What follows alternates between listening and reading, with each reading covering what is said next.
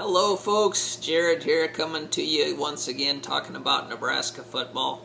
Wow, just a amazing loss we just had to Troy. You know, you just can't say anything, but we just lost to Troy. And it doesn't matter what players you're playing and what the circumstances are, you don't want to lose to Troy at home. So I guess that's where we're at, and I'm not by any means upset with coaching staff and by what happened.